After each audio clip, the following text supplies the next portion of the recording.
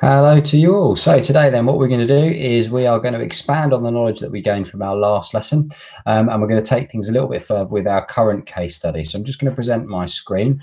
Now, the last lesson that we had, we looked at the causes and we looked at the effects of extreme weather in the United Kingdom. And the example that we were using was the example of flooding which occurred in the Somerset Levels in 2014. Now, we've been using mind maps an awful lot. Mind maps are really, really useful for us to be able to recall knowledge and to be able to recall understanding. So I gave you this mind map, which gave us some ideas as to where the Somerset Levels are and what the Somerset Levels are like. But we also looked at this mind map, which gives us some clues as to what the causes were of this particular flooding event. So before we start to go on to the responses, let's just recap some of the stuff that we looked at in a previous lesson. So the Somerset Levels are located in Somerset, which is in the southwest of the United Kingdom. Remember, the landscape is very, very flat, and it is predominantly arable. So there's lots and lots, not necessarily just arable, but it is predominantly farmland that we've got around here. However, there has been a growth in the amount of settlements that we see. So, you know, towns and villages around this area of the Somerset Levels are starting to expand and starting to get bigger. And as a consequence of that, then there is more risk. Okay, and there is more risk of flooding because there are more homes and there are more houses, and there is more potential for people to fall foul to the flooding impacts. Now, we started to look at the causes, and we said that this was the wettest January and February since 1901, and 1901 was when records began, when we kept keeping records of weather across the UK.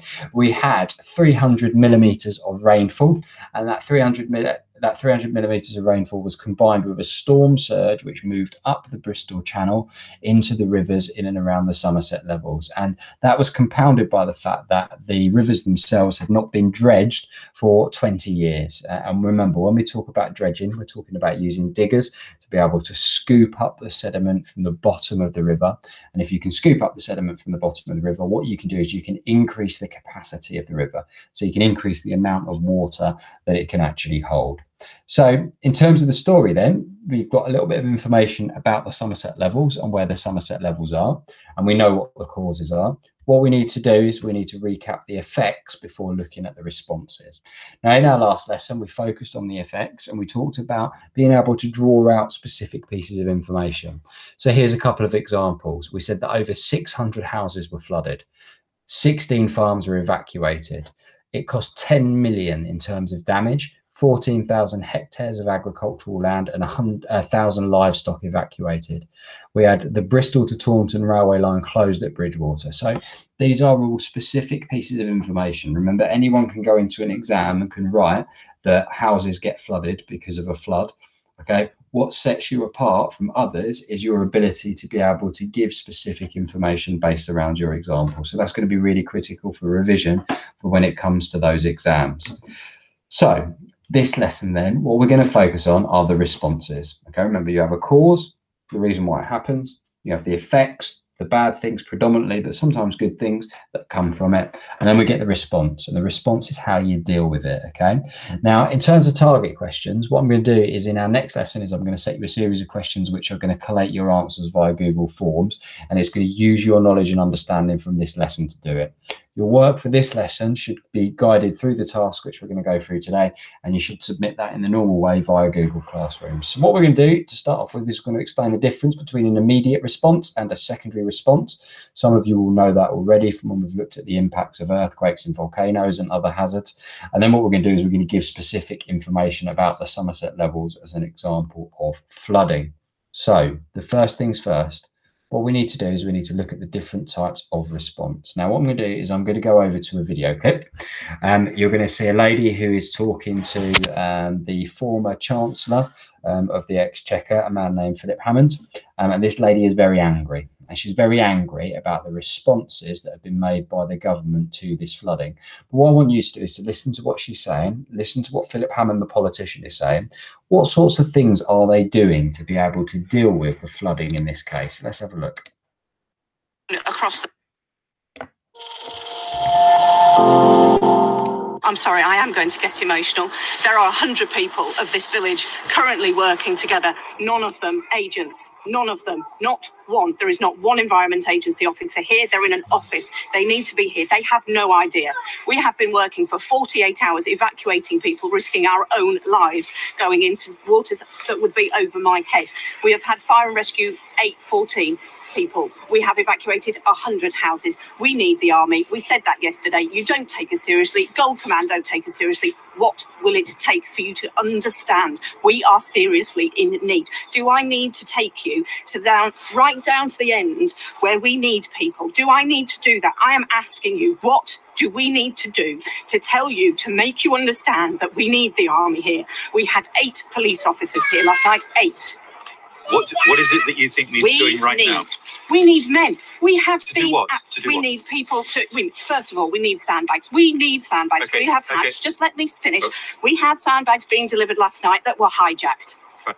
Let me answer that one, because I spoke, as I said, I spoke to the Gold Commander not an hour ago, and he tells me that there's a combined police and military team collecting sandbags now to bring down here for distribution. That's the first we've heard. 2 local That's people. The first we've heard. I thought they'd be here by now. I spoke to him at 8 o'clock, and he told me they were on their way. Right. So that's a job that the military and the police are doing together right now. Okay, who's unloading them when they get here? How are they coordinating that? There is nobody here coordinating those efforts apart from us, and we are not being communicated with. Well, there will be a military team bringing them down. So, I mean, I can now feed that back to the Gold Commander. But you have just stated on national television that what is, but there, I think. I've got the resource. I've got the resource. No, you have just said that Gold Command have said correct me if I'm wrong, what I just heard, there is nothing that needs to be done here that they can do. There's no task immediately for the military other than delivering the sandbags. Right, I'll tell you what our team are doing that we have coordinated. We have road closures because we have 8 police officers who can't manage it themselves. We are directing the police as to where they need to go, not the police. We're directing the police. We are directing the parking officers of the Royal Borough where they need to go to manage traffic. We are telling them where they need to close the roads. We have got rotors at the end of every single road managing traffic in and out, telling them where they can and cannot go. Why are the military not doing this? Why are the EA not doing this? These guys have not slept for 4 weeks. We are tired. We need people to replace us. I know, I understand it, but of course you also do have that critical local knowledge. I mean, you understand the situation on the ground. So, but why in are a you way not that working people coming in from outside won't.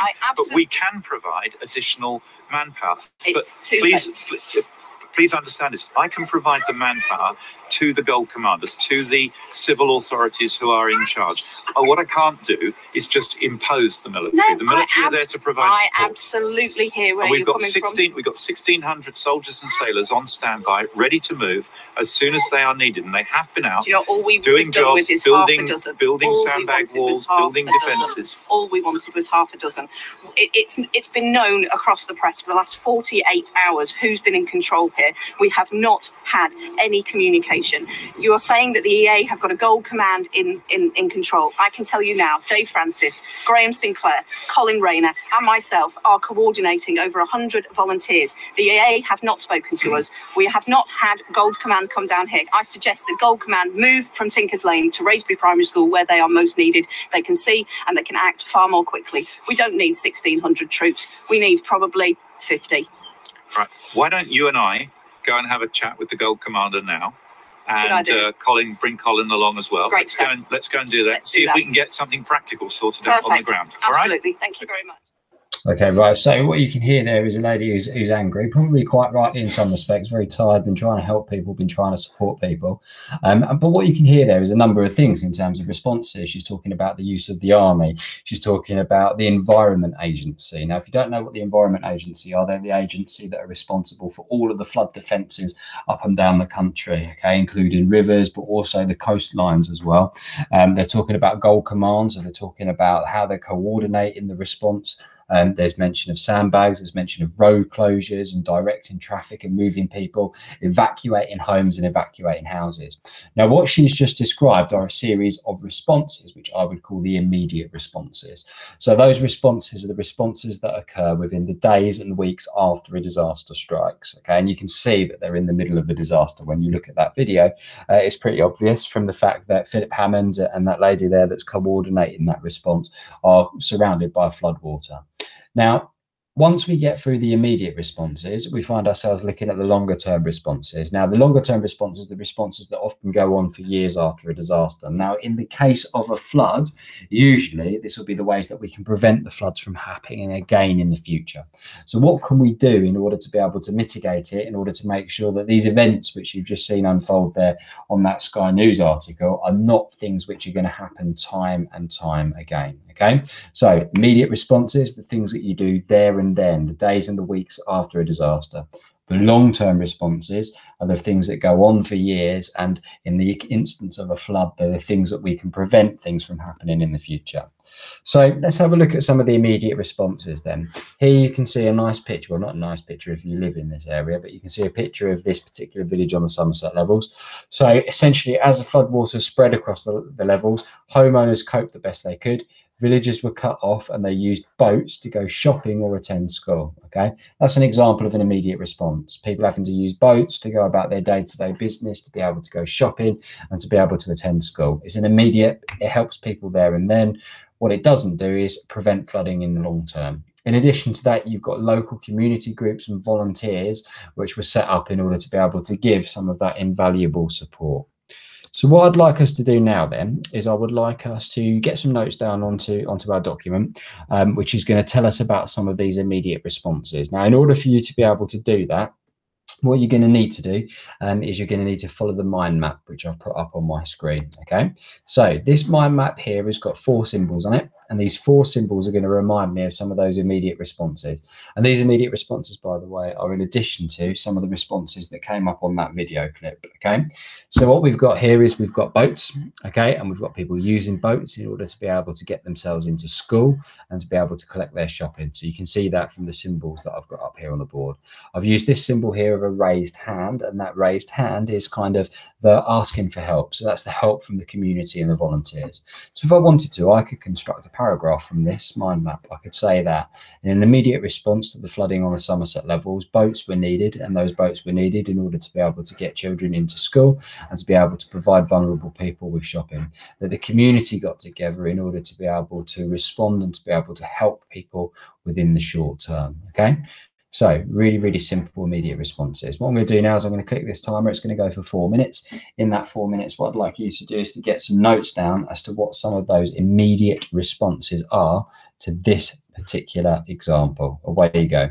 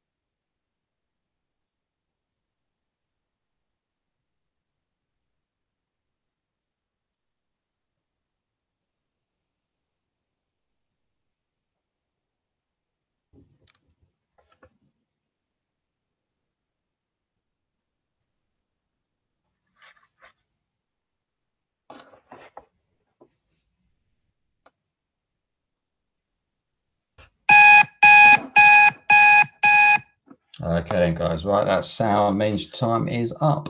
Okay, so what we've got then, the immediate response is covered. Let's see if we can have a look at some of the long-term responses. Remember, these are the long-term responses designed to prevent this sort of thing from happening again in the future.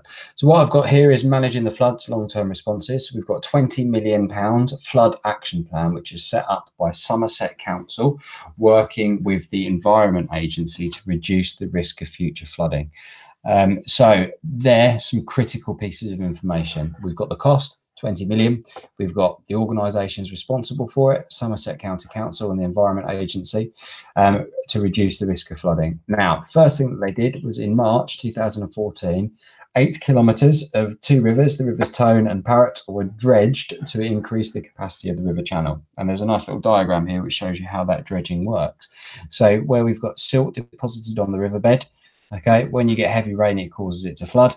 All you do is you get diggers and pumps in to be able to remove the silt from the bottom of the river, and this increases the river's carrying capacity. I remember when we looked at the causes, some of these had not been dredged for around about 20 years. In addition to that, then, we've got some other factors. So you've got the road levels, which were raised up in order to maintain communications and enable businesses to continue during future flood events. So essentially rising up the levels of the road so that it doesn't destroy infrastructure. You've got vulnerable communities, which have been prioritised for flood defences. So that could be communities where there's lots of poverty, or it could be communities that are at high risk of flooding, or it could be communities where there are lots of elderly people, for example. The river banks were raised as well. So by raising the river banks and straightening the rivers, you can reduce the risk of flooding. Obviously, if the banks at the side of the river are higher, you can fit more water in the river. And you've got pumping stations, and pumping stations are designed to kind of pump the water around the rivers, but can also support in the event that there may be a flood. In the longer term, there are plans, and they are still plans that have not been realised yet, for something which is called a tidal barrage. Now, a tidal barrage, because remember, one of the causes of this was a storm surge that was coming up the Bristol Channel, is essentially a barrier which is designed to stop that tide from moving up the river. One of the best examples is the Thames, in the Thames barrier, which is down in London in the River Thames. They want to build one a little bit like this one that you can see here in the picture at Bridgewater, which, remember, was where the railway lines and the railway links were destroyed. And that's something which has been considered for 2024. So what I've done is I've broken down these longer term responses using similar sorts of symbols. So if I go around this mind map, which I've got here, I know that it cost 20 million. And it cost 20 million, and it was a partnership with the Environment Agency and Somerset County Council. I look at this symbol here, it's got a car with an up. That reminds me that the levels of the roads were increased, and the levels of the roads were increased in order to be able to allow infrastructure and allow vehicles to still move along the river. You've got here a nice little river, and we've got an up arrow which signals the raising of the river banks. So the river banks are raised in order to contain more water. We've got tide here to remind us that they were trying to build a tidal barrage. You've got another one here which has got some elderly people, which means that they've prioritised support and help for vulnerable people. And then finally, we've got this digger here, which gives us some clues that they wanted to dredge the canal, dredge the rivers, at least 8 kilometres of it, so that you could fit more water and so that you could have a higher capacity. So this time I'm going to give you a little bit longer. I'm going to give you a time limit of 6 minutes. Okay, if you need to pause and to rewind, please do. If not, okay, your time starts as soon as that clock starts counting down.